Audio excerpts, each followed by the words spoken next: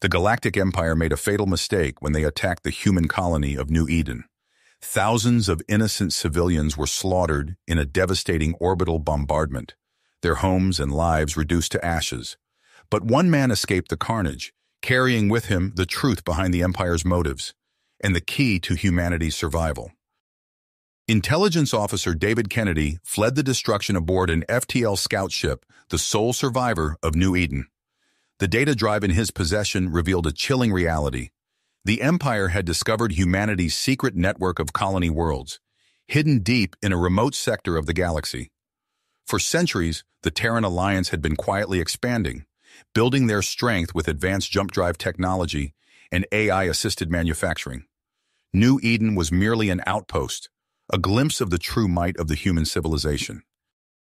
The unprovoked attack on New Eden was a declaration of war, one that the Terran Alliance would not ignore. At the hidden capital of Avalon, Admiral Elena Stryker, Supreme Commander and brilliant tactician, received Kennedy's intelligence and set in motion a multi-phase plan to dismantle the Empire.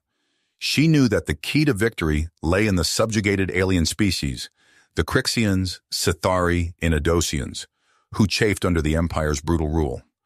Covert operatives were dispatched to gather critical data and forge alliances, while Kennedy sought out Yaksa, a sympathetic Edosian diplomat who could rally his people to the human cause. But the Empire was not idle. Emperor Zorak, cunning and ruthless, saw the emerging human threat as an opportunity to crush rebellion and tighten his grip on power. He ordered his cyborg enforcer, General Kalos, to assemble a massive armada and prepare for total war. The galaxy held its breath as both sides mobilized for the inevitable conflict, unaware that the true extent of human military might had yet to be revealed. In the shadows, the Terran Alliance had been preparing for this day, developing devastating weapons and positioning itself to strike at the heart of the Empire. The battle for the galaxy's future had begun, and humanity would fight not just for its own survival, but for the freedom of every species under the Empire's tyrannical rule. The Galactic Empire was about to learn the hard way what happens when you mess with the wrong species. As the Terran Alliance mobilized its forces, Admiral Elena Stryker's holographic image flickered to life in the darkened briefing room. Her intense look swept over the assembled team of elite operatives, lingering on the striking figure of Ava Blackwood. "We have a critical mission for you," Stryker said, her voice crisp and authoritative. "Infiltrate key Imperial installations, sabotage their war machine from within, sow chaos in their ranks. You have the best stealth tech and hacking tools we can provide. Make them count." Blackwood nodded, her green eyes glinting with commitment. "We won't let you down, Admiral." The spies dispersed to their targets, slipping past Imperial defenses with preternatural skill. On a sprawling shipyard orbiting Gamma Crucis IV, Blackwood's team materialized from the shadows, their adrenalized combat frames wrapped in chameleon cloaks. Moving with fluid precision, they attached sequence fission charges to the reactor cores of half-built destroyers, turning the docks into a constellation of miniature suns. Similar scenes unfolded across Imperial space as the Terran saboteurs unleashed their mayhem. Plasma relays overloaded, sending once mighty battleships drifting helplessly. Exabytes of disinformation flooded command networks, blinding the eyes of the enemy. On the bridge of his flagship, General Kalos raged at the inexplicable malfunctions, his cybernetic fists leaving dents in the bulkheads. While the Empire floundered, the Alliance pushed its secret weapons projects into overdrive. In hidden Kuiper Belt labs, xeno-engineers dissected captured juggernaut tanks, weaving captured alien alloys into the sinews of lethal new war machines. Nanoforges hummed with ominous purpose as they spat out rivers of programmable matter, building ever more sophisticated engines of death. The first clashes of fleets came in the Arcturus sector, as Imperial battle groups surged into human space. But instead of the expected colonies, they found themselves engulfed in storms of quantum-entangled mines and self-replicating hunter-killers. Genetically enhanced Terran pilots danced through the radioactive clouds in their nimble X-fighters, their synapses and reflexes boosted to the brink of human possibility. Hardened by decades of war games fought in crushing, simulated gravities, they ripped through the Imperial vanguard with merciless efficiency. Praetor Zal and his Obsidian Legion made planetfall on Arcadia in a storm of blood and fire, their nerve-shredded loyalists whipped into a berserker frenzy by neuroactive stimulants. Disdaining subtlety or mercy, they butchered their way through fleeing crowds, painting their sigil in the ash of burning cities. But even as Arcadia wept, the Alliance prepared its riposte. Stryker's voice was cold as the void as she gave the order, consigning millions of cloned Deltarian mercenaries to the meat grinder. Grown in secret vats and neurally imprinted with the skills of history's greatest heroes, they charged into the teeth of Zayal's defenses, buying time with their engineered bodies. In the skies above, Krythos and his Scythery exiles burst from warp in a microjump ambush, their star-forged hulls absorbing the fire of a dozen dreadnoughts. Electron lances and graviton beams filled space with eye-searing brilliance as the Obsidian Point defenses opened up in blistering fusillades. But even as the Imperial ships wheeled to meet the new threat, swarms of relativistic kill vehicles, no larger than motes of dust, slipped through their shields. The fundamental forces answered Terran science, reducing decks and bulkheads to bursts of plasma. In the aftermath, Arcadia was a graveyard, its continents pitted with the scars of apocalyptic weaponry. The price had been terrible, but the Empire was learning that their slaves were not as helpless as they believed. As fresh Terran fleets mustered for the counteroffensive and rebel worlds lit the sparks of insurrection, it was becoming clear that Zorak's crusade might be his last. The dust had barely settled on Arcadia when Admiral Stryker called an emergency briefing. Captain Nolan Steele stood at attention, his battle-scarred armor a testament to countless covert missions. Around him, the elite members of Phantom Squad waited with coiled intensity. Intelligence confirms our worst fears, Stryker's hologram flickered. The Empire's terraforming network is the keystone of their war machine. We're going to take it out. Steele's mind raced, calculating angles of attack. A direct assault would be suicide, Admiral. Agreed. That's why you're going in quiet. Stryker's eyes gleamed. We have a Crixian defector, Dr. Zathrai. He's provided access codes to their facilities across multiple systems. The briefing room erupted in a flurry of activity as mission parameters were uploaded. Steele studied the holographic displays, memorizing layout schematics and security protocols. Hours later, cloaked dropships pierced the atmosphere of Nexus Prime, home to one of the Empire's largest terraforming complexes. Steele's team emerged from stealth pods, their nanofiber suits blending seamlessly with the shadows. Zulu team, infiltrate the western quadrant, Steele subvocalized. Echo, take the east. Rendezvous at the central core in 15. They moved like ghosts through the sprawling facility. Imperial guards fell silently to monofilament garrots and nerve toxin darts. At last, they converged on the massive atmospheric processors. Plant the charges, Steele ordered. Quantum resonance yield set to maximum. As his team worked, the captain's enhanced hearing picked up a commotion from the nearby command center. He crept closer, enhanced optics zooming in on a holoscreen. What he saw made his blood run cold. Confirmed attacks on Nexus Prime, Helios the Sex, and Nova Terra, an panicked officer reported. We're losing whole agricultural sectors. Steele allowed himself a grim smile. Phantom Squad wasn't alone in this operation. Across Imperial space, other Alliance strike teams were hitting their targets simultaneously. Charges set, his second-in-command reported. 2 minutes to detonation. They exfiltrated with seconds to spare. From the safety of their cloaked ship, Steele watched as blossoming explosions shattered the massive agridomes. Tons of genetically modified crops withered instantly in the vacuum of space. Phase 1 complete, he reported to Stryker, moving to secondary targets. But even as the Empire reeled from this devastating blow, new dangers were brewing. On the Imperial throne world of Axiom Prime, a gathering of shadowy figures convened in an opulent chamber. Admiral Zalaron, his face a mask of cold dedication, addressed the assembled cabal. Gentlemen, the time has come. Zorak's incompetence can no longer be tolerated. Are we agreed? A chorus of assent echoed through the room. As plans for a coup took shape, the true battle for control of the galaxy was only beginning. The shockwaves of Admiral Zalaron's coup rippled across Imperial space, leaving chaos in their wake. On the Terran carrier Defiant, Admiral Stryker's hologram flickered to life before a squad of battle-hardened operatives.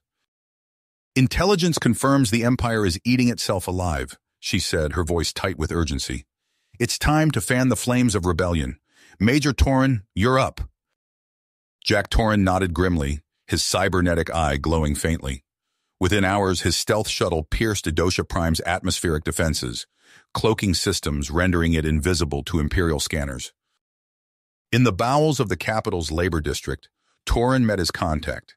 Yaksa, the Edoshan rebel leader, materialized from the shadows, his scaled skin glistening in the dim light of the underground meeting place.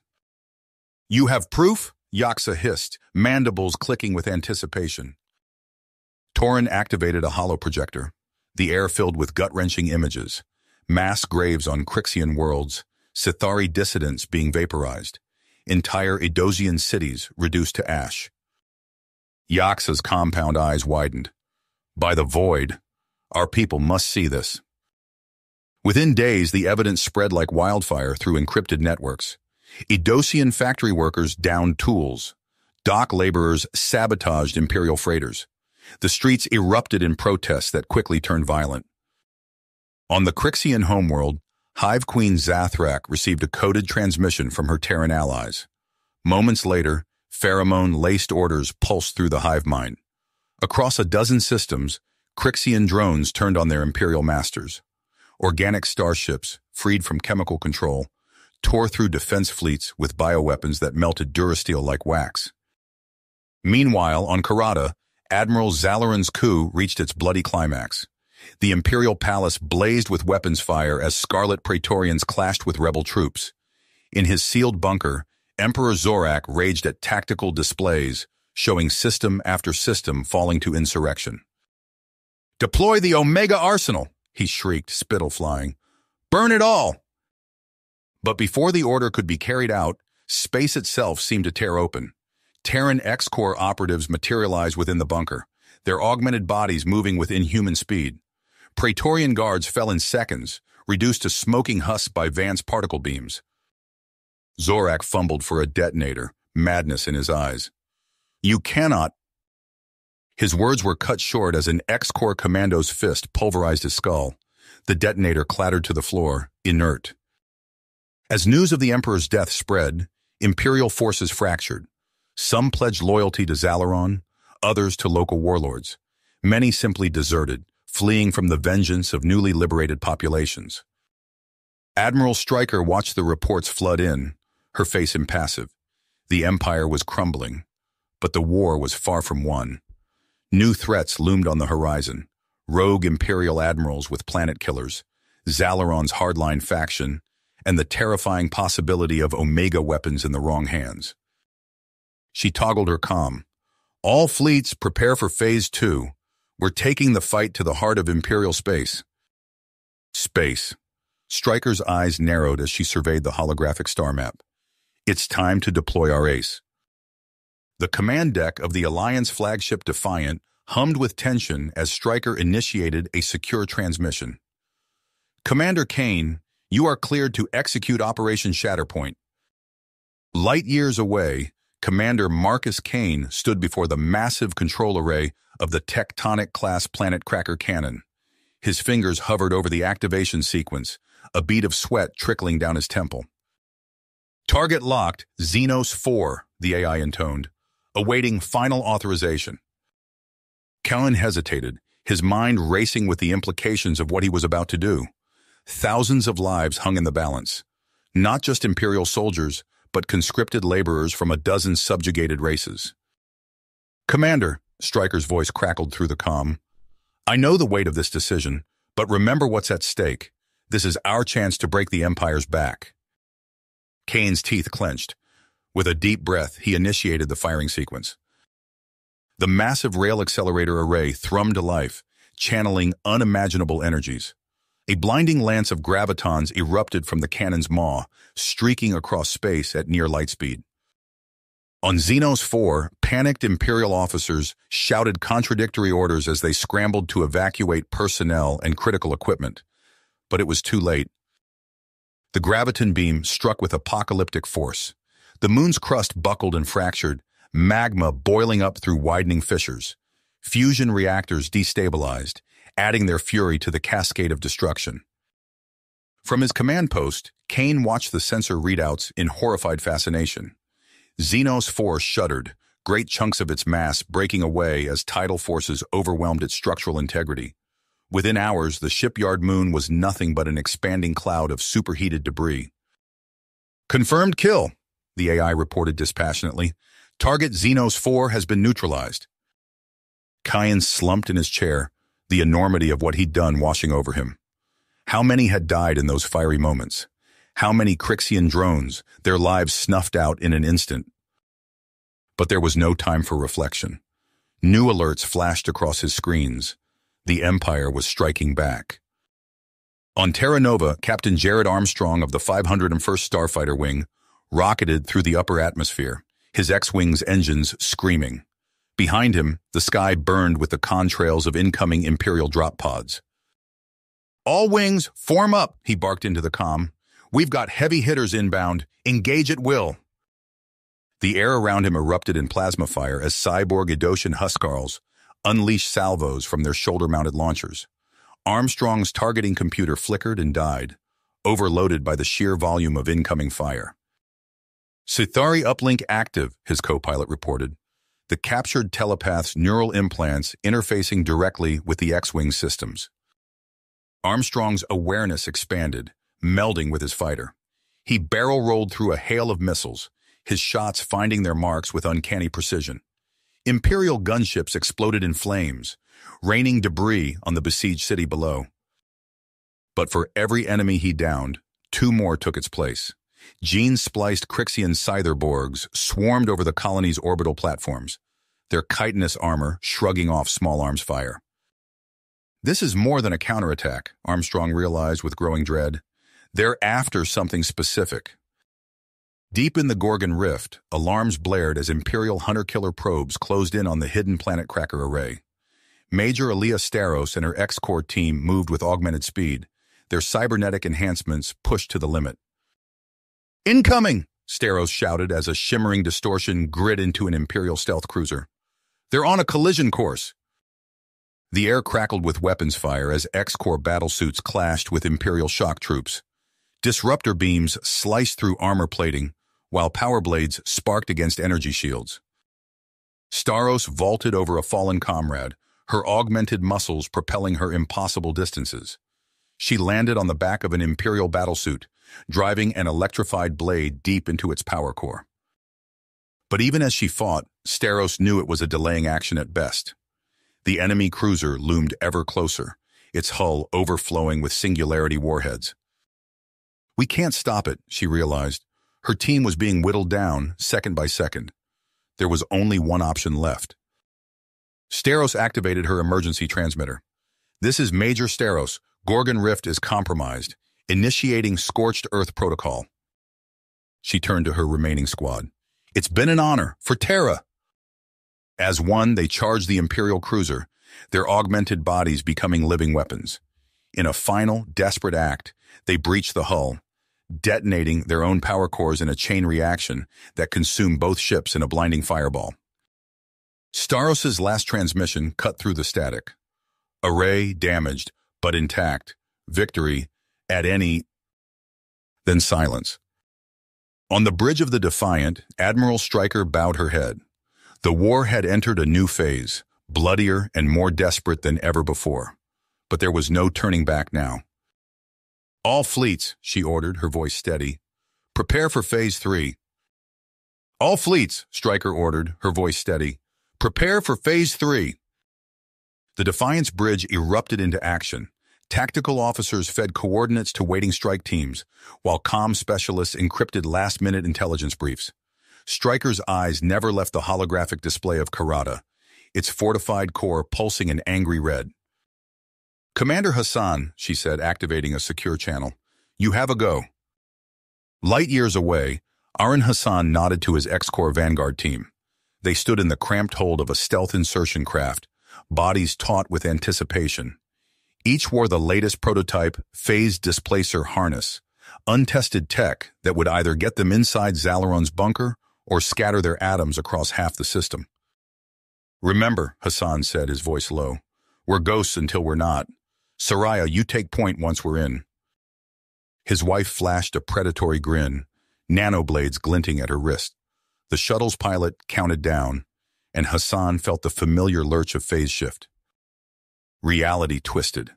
For a heartbeat, Hassan's consciousness fragmented across 1,000 parallel universes. Then, with a bone-jarring snap, they rematerialized inside the bunker's command center. Chaos erupted instantly. Cyborg sentries, caught mid-stride, whirled to face the intruders. Laser fire sliced through the air, scorching bulkheads and vaporizing delicate equipment. Soraya was already moving, a blur of augmented speed and lethal grace. Her nanoblades sang, parting armor and synthetic flesh with equal ease. 2 sentries fell before they could raise their weapons, bisected by precision strikes. Hassan's team fanned out, pulse rifles spitting hypervelocity rounds, the air filled with ozone and the screech of dying machinery. A sentry's plasma bolt grazed Hassan's shoulder, searing through his armor. He grunted, pivoting to put 3 rounds through the cyborg's optic cluster. "Clear!" Soraya called, standing over the twitching remains of Zalaron's honor guard. But the Admiral himself was nowhere to be seen. Hassan's enhanced hearing picked up the faint whine of capacitors charging. "Down!" he roared, diving for cover. The world went white. Hassan's noise dampeners struggled to compensate as antimatter containment alarms shrieked. Through the ringing in his ears, he heard a calm voice. "Kyrissa, their Sithari telepath." "The Imperial initiates failsafe protocols," she said, eyes unfocused. "Total annihilation imminent." Hassan didn't hesitate.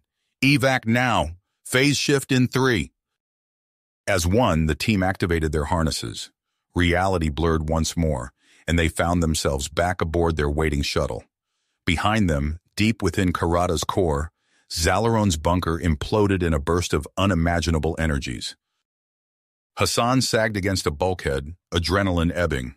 "Status report." "Zalaron escaped," Soraya said, her voice tight with frustration. "But we've crippled his command structure." As their shuttle raced to rendezvous with the Defiant, reports flooded in from across Imperial space. Warlords vied for supremacy, turning their guns on each other as often as Alliance forces. On a dozen worlds, the carefully woven tapestry of Imperial control began to unravel. Stryker's voice crackled over the comms. "Well done, X-Corps, but we can't ease up now. Our next target is Klendathu."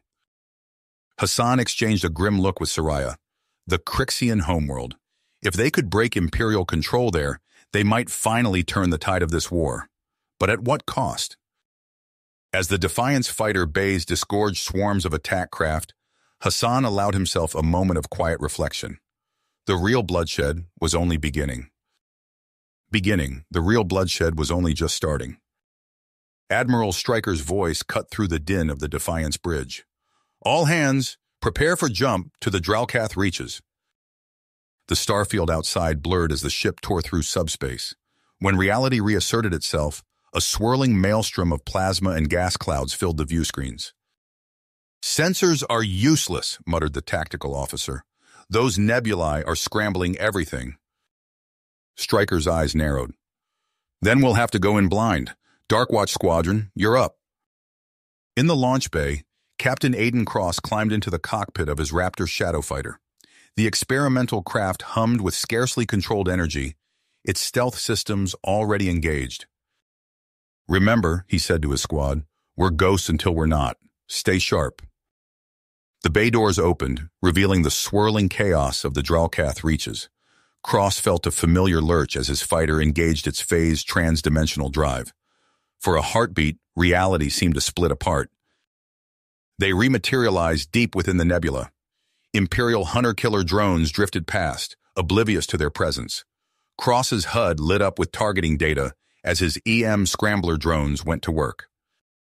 "Darkwatch 2, hit that Atmo tank," he ordered. 3 and 4, take out those repair facilities." Silent explosions bloomed in the distance as Imperial infrastructure crumbled. Cross dove towards a half-constructed battlecruiser. his fighter's nanovirus payload primed. "Uploading now," he reported. "Let's see how they like their ships turned to scrap." As Darkwatch wreaked havoc, another drama unfolded light years away. Fleet Admiral Ruthar stood before a holographic display of his kill sphere, a massive array of weaponized planetoids and purge torpedoes. "The humans will learn the price of defiance," he snarled. "Initiate launch sequence." But as his armada lumbered into position, alarms blared. Space itself seemed to twist and tear as Alliance Gravitic killsats detonated along their vector. Ruthar watched in horror as his carefully orchestrated strike dissolved into chaos. Ships collided, their nav systems scrambled. The kill sphere's ordnance, now unguided, rained down upon his own vessels. "Evasive maneuvers," he bellowed, but it was too late. Antimatter detonations chained across his fleet, reducing proud Imperial warships to expanding debris fields. Ruthar barely made it to an escape pod, his claws digging into the padding as violent shockwaves battered the tiny craft. Through the viewport, he watched his dreams of conquest literally go up in flames. But even as the Alliance celebrated this victory, a new threat loomed. Deep within an uncharted system, the ancient dreadnought known as the Iron Ark stirred to life. Its dark lances pulsed with forbidden energies, while rift gates along its hull crackled with the power to tear reality asunder.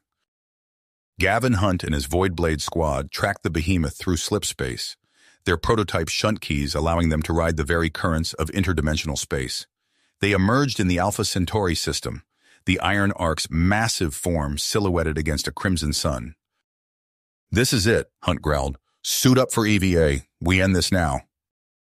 The Voidblades materialized on the Iron Ark's hull, phase shredder lances carving through layers of hardened alloys. Imperial crew in vac suits swarmed to meet them, disruptor fire lighting up the void. Hunt ducked under a wild swing, his molecular edge tool slicing through his attacker's suit. He fought his way towards the main bridge, knowing time was running out. Inside the Iron Ark's command center, frantic technicians worked to initiate the final firing sequence. Hunt burst through the airlock, his squad fanning out behind him. "For Terra!" he roared, entropy fire blazing from his weapons. The ship bucked and shuddered as its space-time breach sequences activated. Hunt dove for the main control panel, his edge tools reconfiguring circuitry at the molecular level. Warnings flashed across every screen. The rift gates were destabilizing, threatening to tear the ship apart. Hunt gritted his teeth against the searing feedback coursing through his body. "It's done," he gasped. "Get us out of here!" As the Voidblades retreated, the Iron Ark imploded in a silent burst of twisted space-time. The threat was neutralized, but the cost had been high. Back on the Defiant, Admiral Stryker surveyed the latest intelligence reports. With the Iron Ark destroyed, the path to Ultima Carata lay open. The final push against the Imperial throne world could begin. But as she issued orders for the assault, Stryker couldn't shake a growing sense of unease. They had come so far, sacrificed so much. What price would victory ultimately demand? In the Defiant's medbay, Alea Steros watched the preparations through pain-clouded eyes. Her body, more machine now than flesh, hummed with new augmentations. She flexed a cybernetic hand, feeling strength flow through unfamiliar circuits. "They'll need you out there soon," the medic said, adjusting her IV. Alea nodded, her mind already racing with tactical simulations. The Empire was on its heels, but a cornered beast was often the most dangerous. As the Defiance engines spooled up for the jump to Ultima Carata, she knew the real test still lay ahead. As the Defiance engines spooled up for the jump to Ultima Carata, she knew the real test still lay ahead.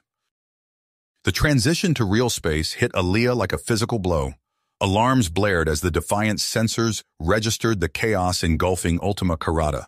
The planet's orbital defenses blazed, filling space with a web of deadly energy. "All hands, battle stations!"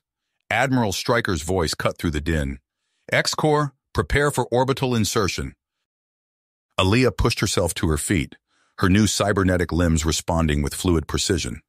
She joined the stream of soldiers rushing to the drop pods, her mind already processing tactical data fed through her neural interface. The bay doors opened, revealing a hellscape of fire and twisted metal. Plasma storms raged between colliding capital ships, while swarms of smaller craft danced deadly ballets amidst the debris. Aaliyah's pod rocketed into the maelstrom, jinking and weaving to avoid the hail of fire from Imperial defenses. Groundside, Colonel Draken led his X-Corps shock troops through the smoldering ruins of what had once been Praetorian Gate. The air was thick with smoke and the acrid stench of burning synthetics. A Huskarl warband emerged from the haze, vibro-axes howling. "Push forward!" Draken roared, his augmented muscles propelling him into the fray. His monofilament blades sliced through armor and flesh with equal ease, leaving a trail of bisected foes in his wake. Nearby, Major Steros limped forward, one arm hanging useless at her side. She gritted her teeth against the pain, focusing instead on the explosive charges strapped to her chest. A cyborg purifier zealot loomed before her, its augmented frame dwarfing her own. "For Terra," she whispered, thumbing the detonator. The world went white. In orbit, Admiral Stryker's flagship Indomitable traded savage blows with the Imperial dreadnought Deathbringer. The void between them crackled with arcane energies as dimensional lances and subatomic disruptors tore at the fabric of space itself. "Shields at critical," a bridge officer shouted. "One more hit and—" "Redirect power from life support," Stryker ordered, her eyes never leaving the tactical display. "Charge the planet cracker cannons. We end this now." As the two titans clashed, smaller dramas unfolded across the battlefield. Captain Armstrong's 501st X-Wing Squadron screamed through the upper atmosphere, their targeting matrices guided by the eerie precision of Sithari telepaths. They dove towards a cluster of Cytherborg deployment centers, proton torpedoes finding their marks with unerring accuracy. Deep within the labyrinthine corridors of Zorak's palace, Jack Torrin's infiltrators raced against time. They half-carried, half-dragged the wounded form of Yaksa, the Adoshan rebel leader. "We're almost there," Torrin grunted, shouldering aside a fallen beam. "Just hold on a little longer." Behind them, the ominous countdown of antimatter charges ticked relentlessly towards zero. Outside the palace walls, Ava Blackwood's Deep Strike team engaged Ankarath's rogue Scytherborg legions. The air was thick with weapons fire and the scream of dying machines. Blackwood's armor was scorched and dented, but her eyes burned with unshakable focus as she lined up another shot. "Keep them contained," she shouted over the din. "We can't let a single one escape into the civilian sectors." As the battle raged across Ultima Carata's surface and skies, the tide began to turn. Imperial defense grids faltered under the relentless assault of Gavin Hunt's hunter-killer teams. The Deathbringer's void shields finally collapsed under the Indomitable's onslaught, and in the smoldering ruins of Zorak's throne room, Colonel Draken faced the wounded but still deadly form of Fleet Admiral Hruther. "It's over, Hruther," Draken said, circling warily. "Your empire is finished." The Imperial Admiral snarled, dark energies crackling along his cybernetically enhanced frame. "Then let it burn with me!" They clashed in a blur of superhuman speed and strength, augmented flesh and grafted technology pushed to their limits. Sparks flew as Draken's monoblade met Hruthar's energy claws. For a moment, they seemed evenly matched. Then Hruthar's unstable mutagenics began to falter. His movements grew erratic, his strikes less precise. Draken pressed his advantage, driving the Imperial back step by step. With a final decisive thrust, he impaled Hruthar upon the shattered remnants of an Imperial battle standard. As Hruthar's lifeless body slumped to the ground, a hush fell over the battlefield. The last echoes of gunfire faded, replaced by an eerie stillness. Draken stood amid the wreckage of an empire, the weight of victory settling heavily upon his shoulders. In orbit, Admiral Stryker surveyed the aftermath of the battle. The Indomitable's hull was scarred and buckled, but she had survived. As reports began to flood in from across the sector, Stryker allowed herself a moment of quiet reflection. They had won, but at a staggering cost. Entire worlds lay in ruins. The Scythari kindreds had been decimated, and the full extent of the Crixian gene canker's spread was yet unknown. The work ahead would be monumental, but for the first time in generations, there was hope. Commander Hassan found Soraya amid the smoking rubble of what had once been Karada's central plaza. They embraced silently, words inadequate to express the maelstrom of emotions they felt. Around them, other survivors began to emerge, shell-shocked but alive. As the dust settled on Ultima Karada, the first tentative steps towards a new galactic order began. But even as the Alliance celebrated its hard-won victory, pockets of fanatical imperial resistance remained. And in the vast, uncharted reaches of space, new threats lurked, waiting for their moment to strike. The dust settled on Ultima Karada, revealing a landscape forever altered. Admiral Stryker stood on the bridge of the Indomitable, her eyes fixed on the holographic display of the ravaged planet below. Reports streamed in from across the sector, each one a testament to the staggering cost of victory. "Admiral," a communications officer called out, "we're receiving a priority transmission from Colonel Draken." Stryker nodded, and Draken's battle-worn face materialized before her. "Report, Colonel." "The last pockets of organized resistance have been neutralized," Draken said, his voice tight with exhaustion. "But the real work is just beginning." "Understood. I'm initiating Protocol Aegis. We need to move quickly to stabilize the region." Within hours, the wheels of diplomacy began to turn. Stryker convened an emergency summit aboard the Indomitable, bringing together representatives from across the fractured galaxy. The Crixian Hive Queens arrived in bioships that pulsed with alien life. Yaksa, still bearing the scars of his ordeal, led the Adoshan delegation. Even a handful of Imperial worlds, seeing the writing on the wall, sent envoys to sue for peace.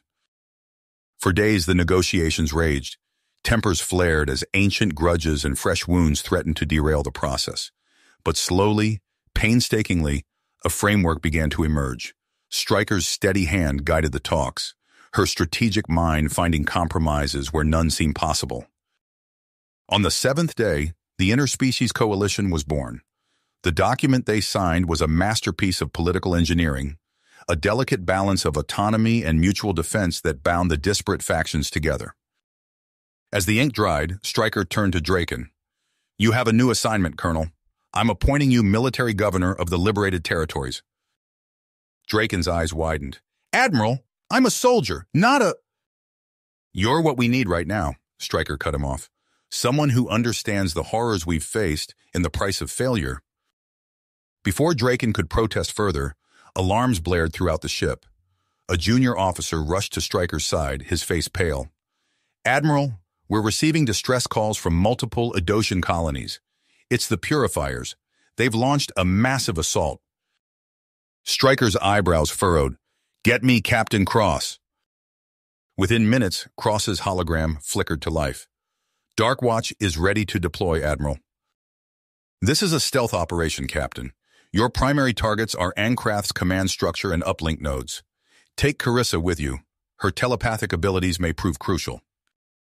As Cross's team prepared for insertion, another crisis erupted.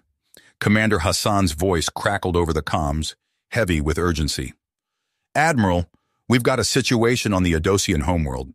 Minister Zath Nai and General Vajkar are on the brink of all-out civil war. We've detected antimatter signatures beneath the capital." Stryker's mind raced, weighing options and potential outcomes. Deploy X-Corps immediately, contain the situation by any means necessary, but prioritize securing those warheads. For days, the newly formed coalition teetered on the brink of collapse. Cross's Darkwatch operatives waged a shadow war against Ancraft's cyborg legions, their victories measured in silent assassinations and severed data links. On the Adoshan homeworld, Hassan's troops fought street by street, racing against time to prevent Armageddon. In the midst of the chaos, a different kind of battle raged. Stryker worked tirelessly, brokering deals and calling in favors to keep the fragile peace from shattering. Every compromise was a knife's edge, every concession a calculated risk. Slowly, agonizingly, the immediate threats were contained. Cross's team eliminated Ancraft's key lieutenants, leaving his forces in disarray. Hassan secured the antimatter warheads, averting planetary destruction by mere minutes. The Adoshan factions, exhausted and chastened, agreed to a power-sharing arrangement under coalition oversight. As an uneasy calm settled over the sector, Stryker turned her attention to the monumental task of rebuilding. Crixian scientists, their insectoid bodies humming with barely contained energy, set to work reverse engineering captured Imperial tech. Massive refugee convoys began the long journey home, guided by coalition peacekeepers. But even as hope flickered to life across 1,000 worlds, a new shadow loomed on the horizon. Reports began to trickle in, at first dismissed as tall tales or sensor glitches, entire human outposts vanishing without a trace. Stryker studied the reports, a chill creeping down her spine as she recognized a pattern in the seemingly random disappearances. She summoned Ava Blackwood to her ready room. The young officer stood at attention, her cybernetic enhancements gleaming under the ship's lights. "I have a special assignment for you, Lieutenant," Stryker said, her voice low. "Something that requires your unique skill set." Blackwood listened intently as Stryker laid out the mission parameters. A hand-picked team of X-Corps cyber sleuths and Crixian subspace trackers, full autonomy and unlimited resources, a mandate to follow the trail wherever it led. As Blackwood saluted and turned to leave, Stryker called out one final warning. "Be careful out there, Lieutenant. I have a feeling we're about to uncover something far beyond our understanding." Blackwood nodded grimly, already formulating strategies as she strode from the room. Behind her, Admiral Stryker turned back to the star charts, her eyes scanning the vastness of space. Somewhere out there, an ancient and terrifying force was stirring. And the fragile peace they had fought so hard to achieve hung in the balance. Blackwood's team emerged from slipspace, their stealth corvette materializing in the shadow of a gas giant. The ship's sensors swept the system, searching for anomalies. "Another dead end," muttered Crixva, the Crixian subspace tracker. His mandibles clicked in frustration as he studied the readouts. Blackwood frowned, her cybernetic eye whirring as it processed the data. "No, there's something here. Look at the quantum fluctuations in Sector 7. As the team focused their scans, a distortion rippled through space-time. Reality seemed to fold in on itself, revealing a massive structure that defied comprehension. Its geometry shifted and warped, hurting the mind to look upon it directly. "By the void," whispered Tarn, the team's xenoarchaeologist. "It's them, the unnamables." Before anyone could react, a psychic assault slammed into their minds. Blackwood's augmentations barely shielded her from the onslaught, but she saw her human teammates collapse, blood trickling from their ears. Through the haze of pain, she managed to activate the emergency beacon. As consciousness slipped away, her last thought was of Admiral Stryker and the terrifying truth they had uncovered. Aboard the Indomitable, Stryker received Blackwood's distress signal. Her face hardened as she digested the implications of the lieutenant's discovery. "All hands battle stations," she ordered, her voice steady despite the dread coiling in her gut. "We're about to face an enemy beyond our comprehension." As the Coalition fleet assembled, reports flooded in from across the sector. Entire worlds going dark, their populations vanishing without a trace. The unnamables had begun their harvest. On the bridge of the Indomitable, Stryker watched the tactical display with iron will. The enemy vessels defied standard detection methods, appearing and disappearing at will. "Multiple breaches detected in sectors 3 through 7, reported Commander Hassan. "They're tearing holes in reality itself." Stryker's mind raced, weighing impossible choices. Every option before her led to unthinkable losses. But as she saw Coalition worlds blink out of existence one by one, she knew there was only one path forward. "Initiate Protocol Omega," she commanded. "We end this now, whatever the cost." As the order went out, the full might of the Coalition Armada surged into action. Ships of every size and configuration, from a dozen different species, moved as one. Their weapons charged, preparing to unleash a fury that would shake the very foundations of space-time. In the void between stars, the battle for existence itself was about to begin. You have reached the end of the story. If you enjoyed this story and want to support us, please leave a like and subscribe to our channel, and for every comment that says 88, I will heart every single one of them. Thank you for your time.